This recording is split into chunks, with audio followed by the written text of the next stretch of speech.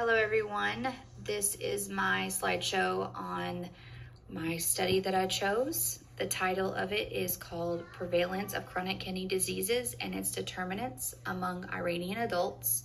This is the results of the first phase of the Shahida cohort study.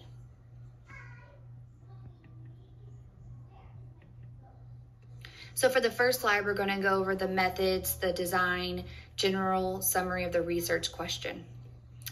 Chronic kidney disease, or known as CKD, is a global health issue that can cause mortality. CKD is a chronic disease that is classified in stages based on the estimated glomerular filtration rate, or known as eGFR. It can come in stages 1, 2, 3, 4, or 5, and after stage 5, a patient would then be diagnosed with end-stage renal disease, or ESRD. Quote, CKD is defined as an abnormality of kidney structure or function present for greater than 3 months with health implications, and this came from the study, Dehghani et al. 2022. The study's goal is to determine the prevalence and determinants of CKD in the location of Yazd, Iran. They used the Shahida cohort study. The methods used is a cross-sectional study that was conducted on 9,978 adults from 30 to 73 years of age. The study started on May 5th, 2015, and the study ended on September 2016. The participants were selected by multi-stage cluster random sampling. Quote, the data used in this study included demographic and clinical variables in blood samples. Adjusted odds ratios were employed using multivariate logistic regression. Meanwhile, population attributable risks for CKD were calculated and reported, end quote, Dehghani et al. 2022. The characteristics of the participants included age, sex, education level, marital status, occupation, physical characteristics such as BMI and waist to hip ratio, the amount of water consumption, and the medical history. Of the 9,978 original participants, 197 were missing data, and they were removed from the study, making the total 9,781.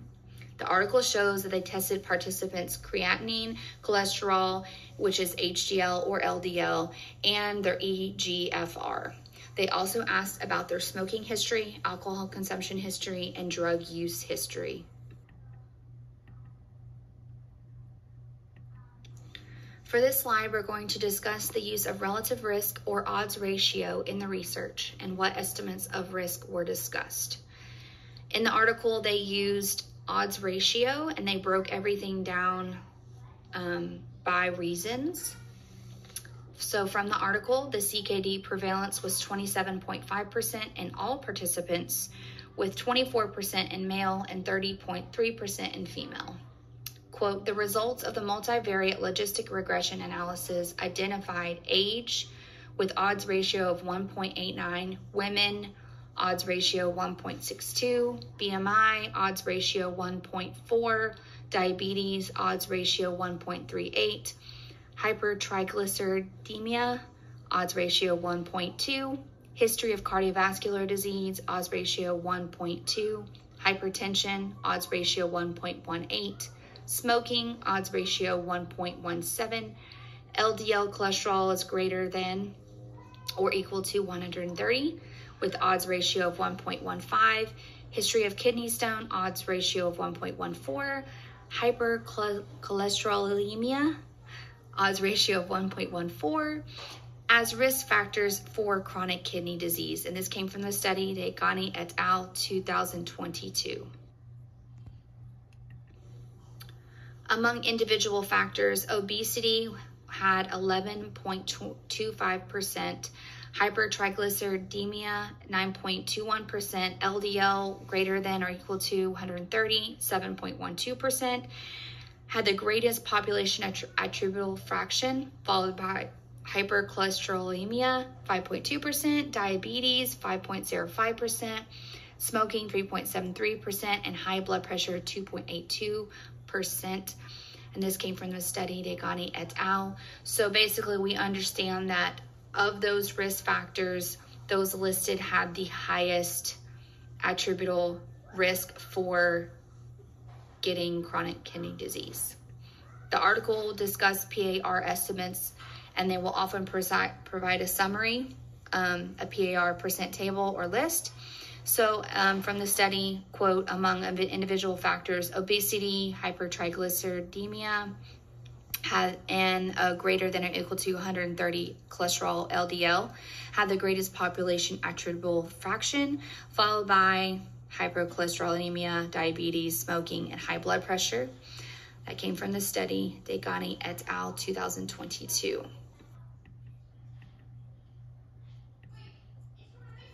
For the next slide, we're going to discuss the research and the results of the study and the implications towards prevention. We're going to explain what the researchers discussed regarding prevention and/or contributions to public health and medicine as a result of their findings. The article's results show that the main, quote, the main determinants of CKD are potentially modifiable risk factors, end quote, Degani et al. 2022. So this means from the above list of risk factors from the previous slide, there are many of them that a person could change in order to prevent chronic kidney disease. The results of the study show that the female sex, older age, BMI, diabetes, high triglyceride, hypertension, and smoking were all relevant to the CKD diagnosis. Based on their research, the amount of water consumed, marital status, and education level all did not show an association with chronic kidney disease. So this means that females, the older they are, BMI, those are all of the things that contributed to CKD. And this comes from the study, quote, since CKD prevalence elevates with age, screening for CKD among individuals more than 50 years or older is suggested to be integrated into the primary healthcare system, end quote, Degani et al. 2022. So for this idea, that would be great because it can be a preventative tool to screen patients and help treat or manage early stage chronic kidney disease.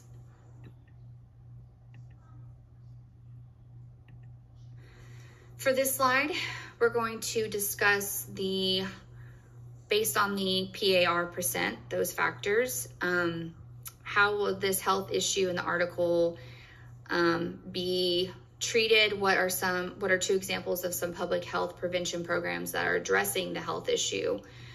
So for CKD, most of the people in the study that developed it already had obesity as one of their health risks, as well as cholesterol or diabetes. So the two things that I picked out were on this slide.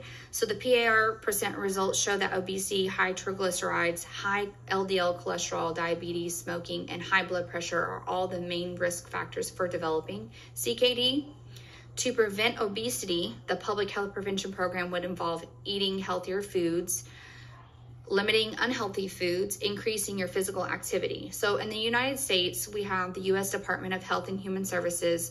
They started a data-driven national objective to help improve the health of Americans over the next decade. So then this one's called Healthy People 2030. They have objectives with addressing overweight and obesity in America. And their goal is to, quote, reduce overweight and obesity by helping people eat healthy and get physical activity. That came from the U.S. Department of Health and Human Services. To reduce diabetes, the CDC in America has the National Diabetes Prevention Program called the NDPP. They are a, quote, partnership of public and private organizations working to prevent or delay type 2 diabetes, end quote. That came from the CDC 2021. And their main focus is on healthy eating and increasing physical exercise among the public to prevent diabetes. So basically, in summary, if we reduce the unhealthy foods, increase healthier foods, increase our physical activity, all those are great things that we can do to help prevent chronic kidney disease, especially as we age. As I said earlier, 50 or older is whenever the chronic kidney disease really starts to take off. So those are the two prevention programs in America.